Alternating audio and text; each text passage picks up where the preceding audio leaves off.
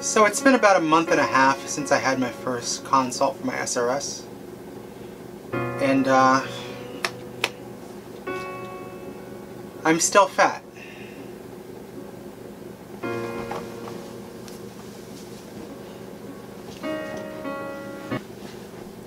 But not as much.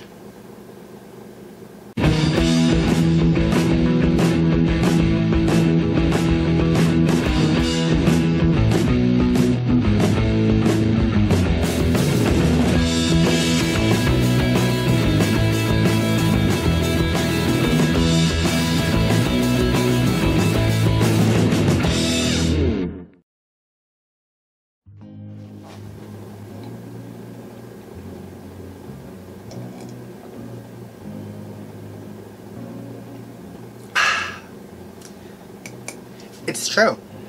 So hey everybody. The day I'm recording this is June 19th. Happy Juneteenth. And if you don't know what that is, go look it up.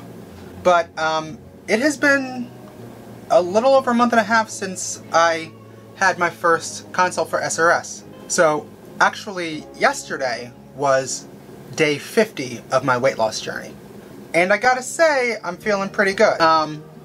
Yesterday I also had my second consult with the SRS team at Rutgers, and as of this morning when I weighed myself, I've lost about 27 pounds.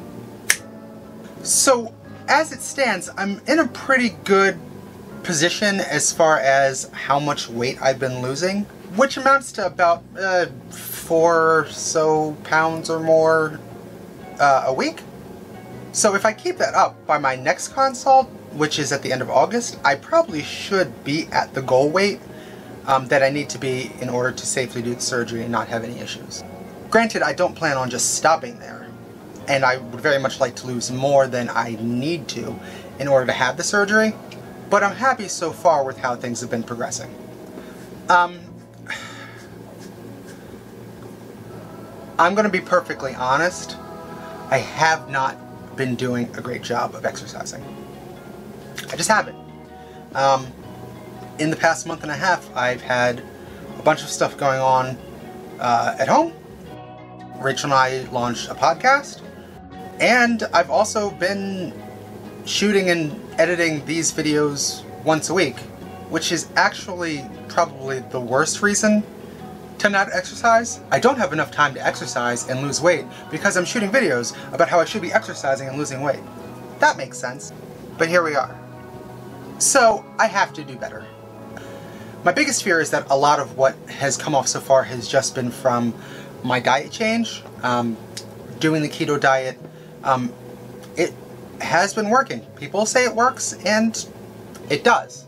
However, my biggest fear is that I'm going to hit a plateau, and if that happens, then I very well might not hit the goal weight that I need to. So I need to make sure that I'm exercising in order to supplement what I'm doing with my diet and burning off more fat. Regardless, I've been trying to stay active.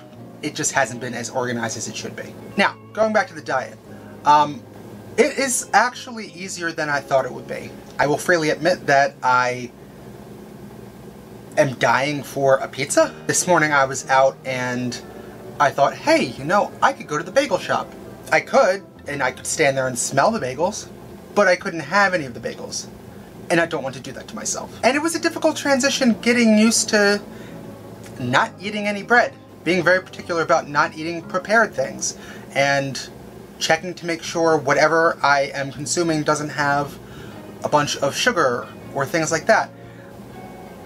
Changing my shopping routine so that I'm getting more vegetables and better protein selections. It is very much a lifestyle shift. And frighteningly, whenever I have incidentally tasted something that was a little bit sweet, for instance, I got ketchup on my hand the one day when I was making something for my daughter, and not thinking, I just licked it off of my pinky. Ketchup's not supposed to be super sweet, but it was. So my palate seems to be changing, and that's just weird. But once you get into the groove of what kinds of things you're going to eat, it's not that hard. You just keep doing the same thing. I have lots of eggs in the morning. I have lots of Greek yogurt. And let me tell you, there's a lot you can do with Greek yogurt. That sounded weird. But it's tasty, and you can doctor it up. And I know that there are lots of people who are really particular about their macros and being hardcore about the keto diet. I don't have the time to obsess over it. The whole point is to get my body in a better shape, not just for the surgery, but for myself. But I'm not going to make my life about losing weight. It's more about getting into the rhythm of a healthier lifestyle, and as a result, the weight will come off. Does that make sense? I am freaking sweating. Why is it so hot in here? So apparently, when you have like studio lights on in the living room,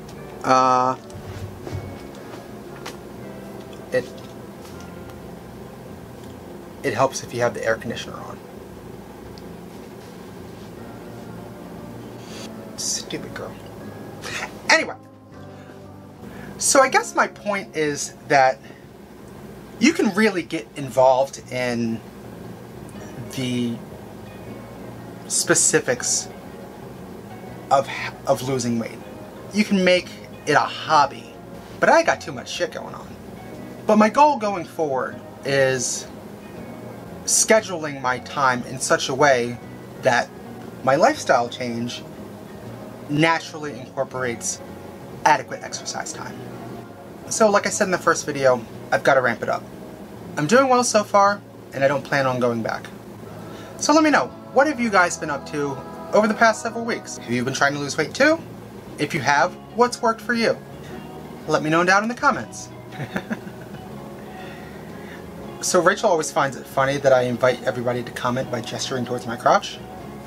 Sweetie, get your head out of the gutter. So please, like, share, subscribe. Go check out the podcast. I'm going to turn some of these lights off and sit in the air conditioning and have this glass of water.